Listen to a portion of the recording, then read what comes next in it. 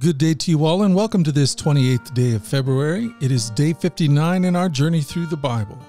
Hello to everyone out there. My name is Hunter. I am your brother, your Bible reading coach, someone who shows up with you every day to spend a little time together in the pages of the Bible. And today, my friends, we are in the book of Numbers, chapters 24 through 27. Whole lot of numbers today. And then on to 1 Corinthians chapter 13. Father, thank you for this day. Help us to see all that you'd have for us. Numbers 24. By now Balaam realized that the Lord was determined to bless Israel, so he did not resort to divination as before. Instead, he turned and looked out toward the wilderness, where he saw the people of Israel camped tribe by tribe. Then the Spirit of God came upon him, and this is the message he delivered. This is the message of Balaam, son of Beor, the message of a man whose eyes see clearly, the message of a man who hears the words of God, who sees visions from the Almighty, who bows down with eyes wide open. How beautiful are your tents, O Jacob! How lovely are your homes, O Israel! They spread before me like palm groves, like gardens by the riverside. They are like tall trees planted by the Lord, like cedars beside the waters. Water will flow from their buckets. Their offspring will have all they need. Their king will be greater than Agag. Their kingdom will be exalted. God brought them out of Egypt. For them he is as strong as a wild ox. He devours all the nations that oppose him, breaking their bones in pieces, shooting them with arrows. Like a lion, Israel crouches and lies down, like a lioness who dares to arouse her. Blessed is everyone who blesses you, O Israel, and cursed is everyone who curses you. King Balak flew into a rage against Balaam. He angrily clapped his hands and shouted, I called you to curse my enemies. Instead, you have blessed them 3 times. Now get out of here. Go back home. I promised to reward you richly, but the Lord has kept you from your reward. Balaam told Balak, Don't you remember what I told your messengers? I said even if Balak were to give me his palace filled with silver and gold, I would be powerless to do anything against the will of the Lord. I told you that I could say only what the Lord says. Now I am returning to my own people. But first, let me tell you what the Israelites will do to your people in the future. This is the message Balaam delivered. This is the message of Balaam, son of Beor, the message of a man whose eyes see clearly, the message of a man who hears the words of God, who has knowledge from the Most High, who sees a vision from the Almighty, who bows down with eyes wide open. I see him, but not here and now. I perceive him, but far in the distant future. A star will rise from Jacob, a scepter will emerge from Israel. It will crush the heads of Moab's people, cracking the skulls of the people of Sheth. Edom will be taken over, and Seir, its enemy, will be conquered, while Israel marches on in triumph. A ruler will rise in Jacob, who will destroy the survivors of Ir. Then Balaam looked over toward the people of Amalek and delivered this message. Amalek was the greatest of nations, but its destiny is destruction. Then he looked toward the Kenites and delivered this message. Your home is secure, your nest is set in the rocks, but the Kenites will be destroyed when Assyria takes you captive. Balaam concluded this message by saying, Alas, who can survive unless God has willed it? Ships will come from the coast of Cyprus. They will oppress Assyria and afflict Eber, but they too will be utterly destroyed. Then Balaam left and returned home, and Balak also went on his way. Numbers 25. While the Israelites were camped at Acacia Grove, Some of the men defiled themselves by having sexual relations with local Moabite women. These women invited them to attend sacrifices to their gods, so the Israelites feasted with them and worshipped the gods of Moab. In this way, Israel joined in the worship of Baal of Peor, causing the Lord's anger to blaze against his people. The Lord issued the following command to Moses: "Seize all the ringleaders and execute them before the Lord in broad daylight, so his fierce anger will turn away from the people of Israel." So Moses ordered Israel's judges, "Each of you must put to death the men under your authority who have joined in worshiping Baal of Peor." Just then, one of the Israelite men brought a Midianite woman into his tent, right before the eyes of Moses and all the people, as everyone was weeping at the entrance of the tabernacle. When Phinehas, son of Eleazar and grandson of Aaron the priest, saw this, he jumped up and left the assembly. He took a spear and rushed after the man into his tent. Phinehas thrust the spear all the way through the man's body and into the woman's stomach. So the plague against the Israelites was stopped, but not before 24,000 people had died.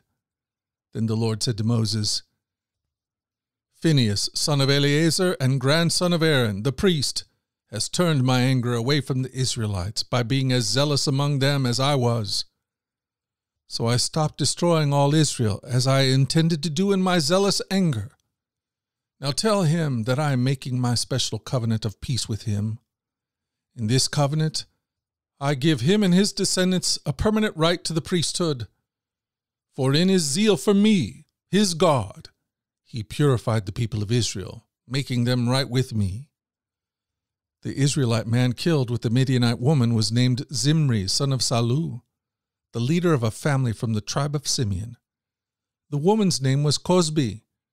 She was the daughter of Zur, the leader of the Midianite clan.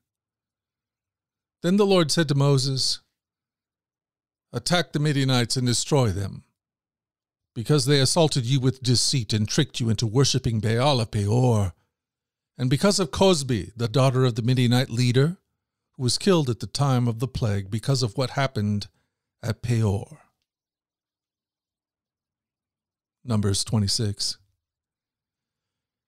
After the plague had ended, the Lord said to Moses and to Eleazar son of Aaron the priest, "From the whole community of Israel, record the names of all the warriors by their families. List all the men 20 years old or older who are able to go to war." So there on the plains of Moab, beside the Jordan River, across from Jericho, Moses and Eleazar the priest issued these instructions to the leaders of Israel. "List all the men of Israel, 20 years old and older, just as the Lord commanded Moses." This is the record of all the descendants of Israel who came out of Egypt. These were the clans descended from the sons of Reuben, Jacob's oldest son: the Hakanite clan, named after their ancestor Hanak; the Puelite clan, named after their ancestor Palu; the Hezronite clan, named after their ancestor Hezron; the Carmite clan, named after their ancestor Carmi. These were the clans of Reuben. Their registered troops numbered 43,730. Palu was the descendant of Eliab, and Eliab was the father of Nemuel, Dathan, and Abiram. This Dathan and Abiram are the same community leaders who conspired with Korah against Moses and Aaron, rebelling against the Lord. But the earth opened up its mouth and swallowed them with Korah, and fire devoured 250 of their followers. This served as a warning to the entire nation of Israel. However, the sons of Korah did not die that day. These were the clans descended from the sons of Simeon: the Jemuelite clan, named after their ancestor Jemuel; the Jaminite clan, named after their ancestor Jamin; the Jachinite clan, named after their ancestor Jachin; the Zorite clan, named after their ancestor Zohar; the Shualite clan, named after their ancestor Shaul. These were the clans of Simeon. Their registered troops numbered 22,200. These were the clans descended from the sons of Gad: the Zephonite clan, named after their ancestor Zephon; the Haggite clan, named after their ancestor Haggai; the Shunite clan, named after their ancestor Shuni; the Ozanite clan, named after their ancestor Ozni; The Erite clan, named after their ancestor Eri. The Ardite clan, named after their ancestor Oradi.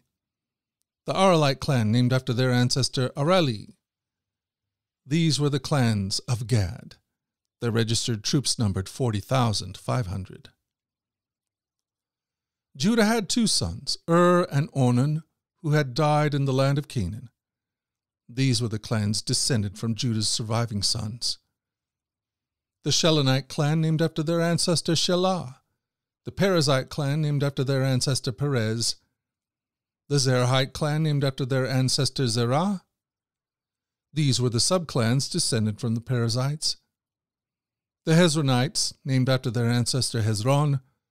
The Hamulites, named after their ancestor Hamul. These were the clans of Judah. Their registered troops numbered 76,500. These were the clans descended from the sons of Issachar. The Tolite clan, named after their ancestor Tola. The Puite clan, named after their ancestor Puah. The Jashubite clan, named after their ancestor Jashub. The Shimronite clan, named after their ancestor Shimron. These were the clans of Issachar. Their registered troops numbered 64,300. These were the clans descended from the sons of Zebulun. The Seredite clan, named after their ancestor Sered. The Elionite clan, named after their ancestor Elon. The Jahalite clan, named after their ancestor Jahail. These were the clans of Zebulun. Their registered troops numbered 60,500. The tribe of Manasseh. Two clans were descended from Joseph through Manasseh and Ephraim. These were the clans descended from Manasseh. The Machirite clan, named after their ancestor Machir. The Gileadite clan, named after their ancestor Gilead, Machir's son. These were the subclans descended from the Gileadites. The Lezerites, named after their ancestor Lezer. The Helekites, named after their ancestor Helech. The Asrielites, named after their ancestor Asriel. The Shechemites, named after their ancestor Shechem. The Shemodiites, named after their ancestor Shemida. The Hephraites, named after their ancestor Hepher. One of Hepher's descendants, Zelophehad, had no sons, but his daughters' names were Mahala, Noah, Hoglah, Milcah, and Tirzah. These were the clans of Manasseh. Their registered troops numbered 52,700. The tribe of Ephraim. These were the clans descended from the sons of Ephraim.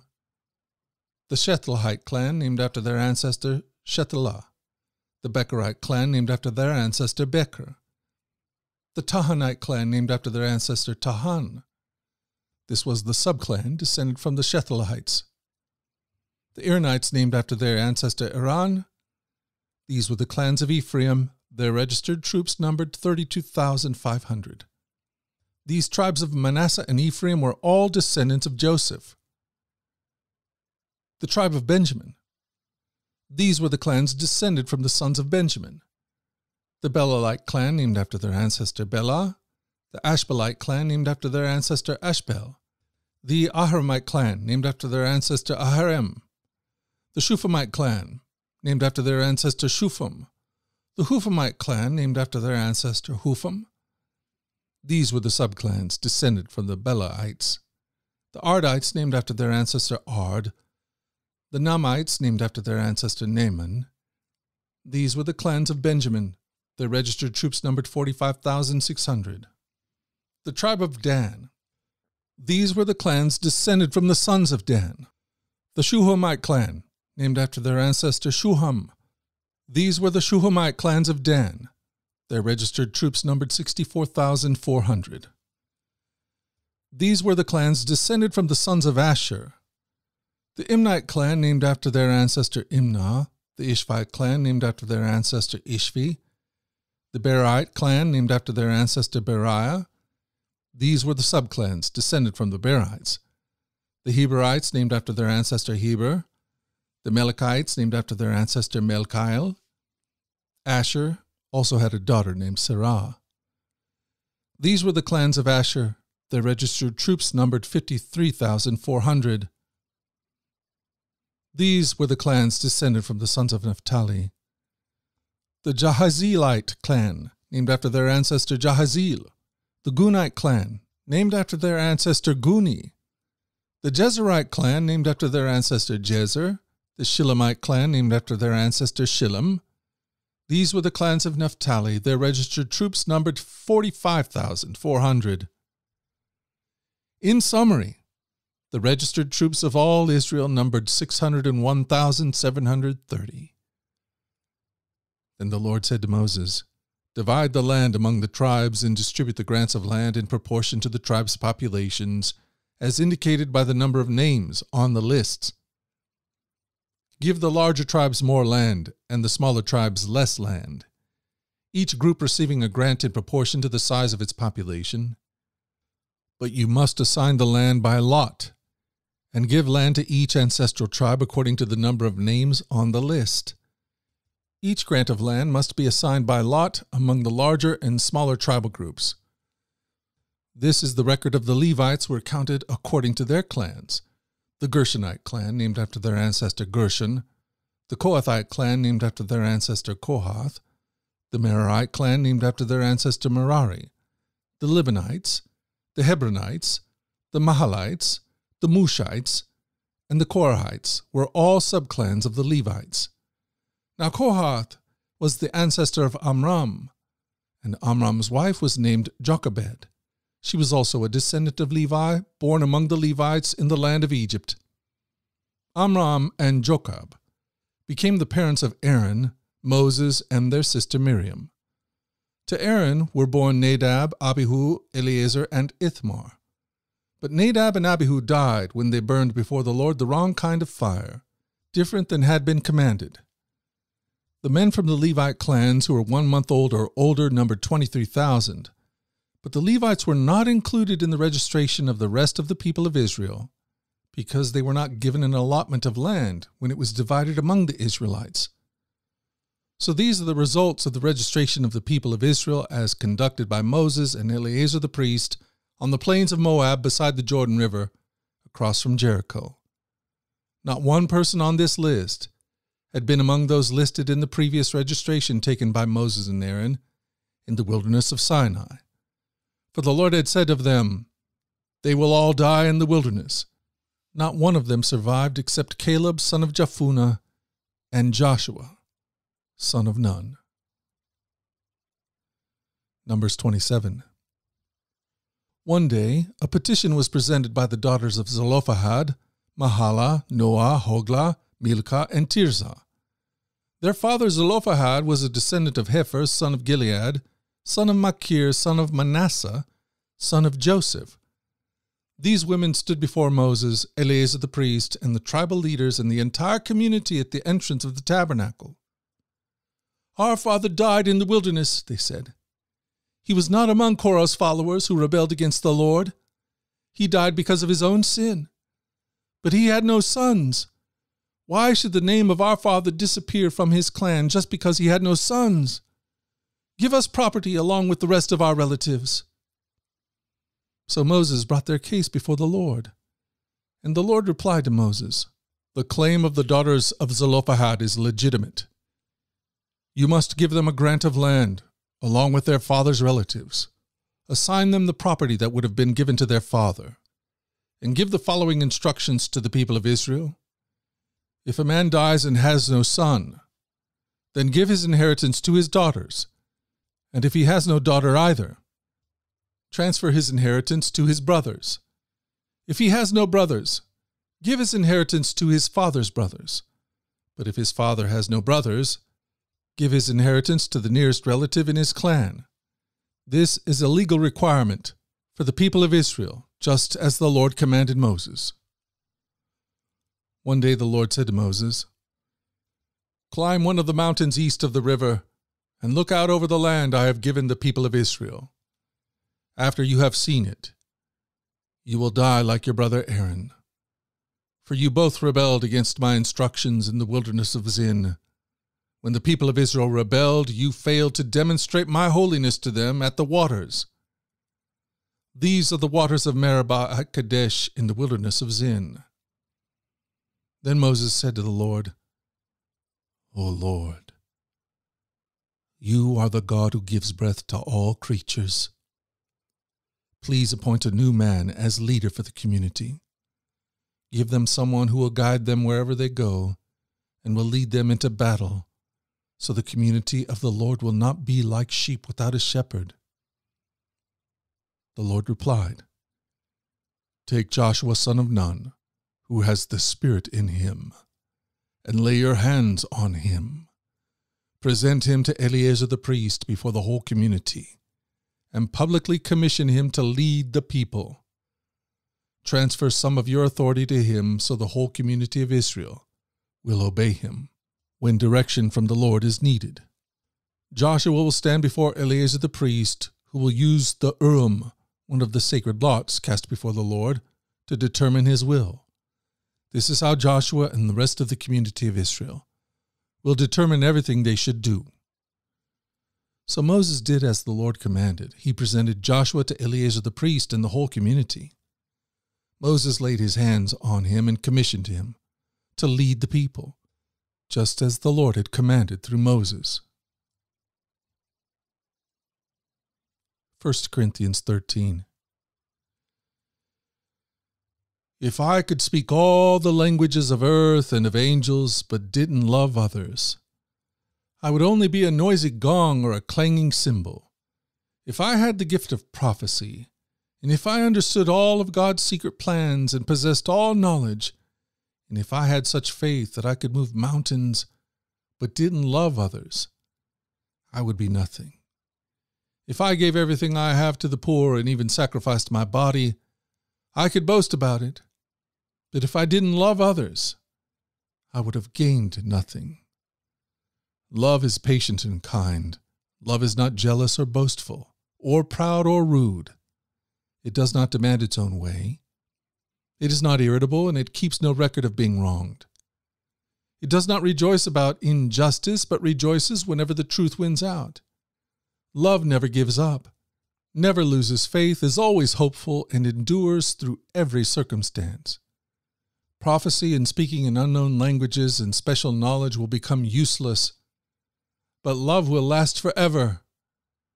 Now our knowledge is partial and incomplete, and even the gift of prophecy reveals only a part of the whole picture. But when the time of perfection comes, these partial things will become useless. When I was a child, I spoke and thought and reasoned as a child. But when I grew up, I put away childish things. Now we see things imperfectly, like puzzling reflections in a mirror. But then we will see everything with perfect clarity. All that I know now is partial and incomplete. But then I will know everything completely, just as God knows me completely. 3 things will last forever: faith, hope, and love. And the greatest of these is love.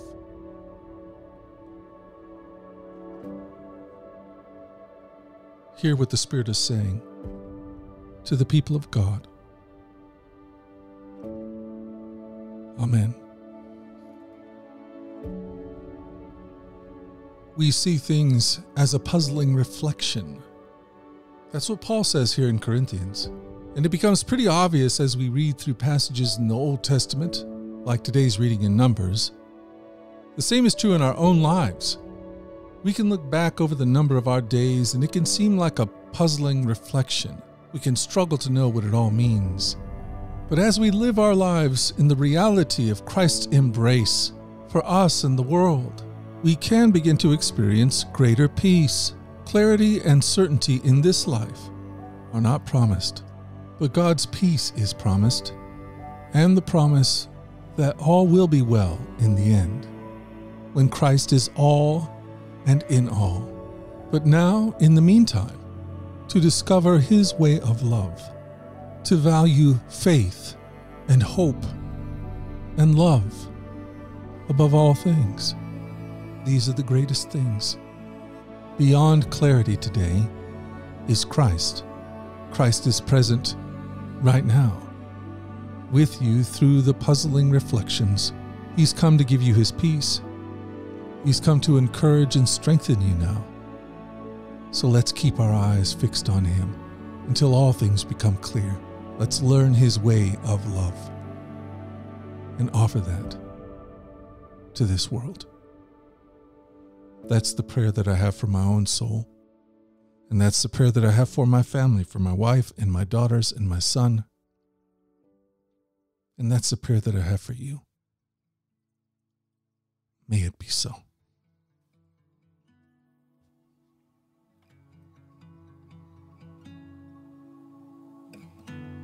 Let's continue now in a time of prayer. Feel free to read along with these prayers in the show notes of today's podcast and meditate on these words that are being spoken over you, your family, and our world. And now, let us pray. Lord God, Almighty and everlasting Father, you have brought us in safety to this new day. Preserve us with your mighty power, that we might not fall into sin or be overcome by adversity. And in all we do, direct us to the fulfilling of your purpose, through Jesus Christ our Lord. Amen. O God, you have made of one blood all the peoples of the earth, and sent your blessed Son to preach peace to those who are far and those who are near. Grant that people everywhere may seek after you and find you. Bring the nations into your fold, pour out your Spirit on all flesh, and hasten the coming of your kingdom. Through Jesus Christ our Lord. Amen. And now, Lord, make me an instrument of your peace. Where there is hatred, let me sow love. Where there is injury, pardon. Where there is doubt, faith. Where there is despair, hope. Where there is darkness, light. And where there is sadness, joy. O Lord, grant that I might not seek so much to be consoled as to console, to be understood as to understand, to be loved as to love. For it is in the giving that we receive, in the pardoning that we are pardoned. It is in the dying that we are born unto eternal life. Amen. And now, as our Lord has taught us, we are bold to pray. Our Father, who art in heaven, hallowed be thy name. Thy kingdom come, thy will be done, on earth as it is in heaven. Give us this day our daily bread, and forgive us our trespasses, as we forgive those who trespass against us. And lead us not into temptation, but deliver us from evil. For thine is the kingdom, and the power, and the glory forever and ever. Amen.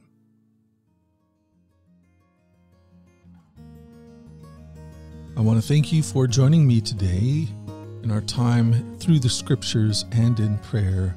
It is much appreciated indeed. Hey, just a reminder that our newsletter is about to drop here, and we would love for you to get it. You can sign up for it at dailyradiobible.com or in the show notes of today's podcast. Let me also ask you to do me a big favor. Would you subscribe to this podcast on YouTube? The Daily Radio Bible is about 100 subscribers shy of that 1,000 subscriber mark. Once we reach 1,000 subscribers, YouTube opens up a whole new level of functionality, making our ability to connect with you all the more rich and dynamic, and we would love for that to happen. And all you need to do is to subscribe on our YouTube page. If you go to YouTube, just type in Daily Radio Bible, and it'll take you right there to our page. And the last thing I want to do before I let y'all go is to say thank you. Thank you to our partners. Thank you to the people that make this podcast possible, and they are you. They are the listeners, brothers and sisters just like yourselves, who come alongside Heather and myself and say, hey, we want to be a part of this. And because of them, we can give these podcasts out free of charge all around the world every day. So thank you, Michael Shearman. and Kyle Paulson, and Nancy and David A. Dean, to Karen McBride, to Robert Hudula, Karen Parrish, and Esperance Manochenka. Blessings to you, my sisters, my brothers, my co-laborers in this work of the Lord. And if you're listening today and you would like to join in with that group of folks, man, that is so appreciated and it is so needed. And all you need to do is head on over to the webpage, dailyradiobible.com, and click on the donate link. You can also do that very same thing right in the show notes of today's podcast. So you can do it right here, right now, right on your phone. If you're old school and you prefer to do things through the U.S. Post, you can reach us at Daily Radio Bible, 2748 Northeast Moline Way, Hillsboro, Oregon, 97124. Well, hey, we've done it. We've done it again. And I plan on being back here again tomorrow, Lord willing. Lord willing, and the creek don't rise. Your brother Hunter plans on being here. Until that time, let's go forward in God's joy. Let's let His joy be our strength. And let us always remember this, that you are loved. No doubt about it. Alrighty, I'll talk to you again tomorrow. You guys take care.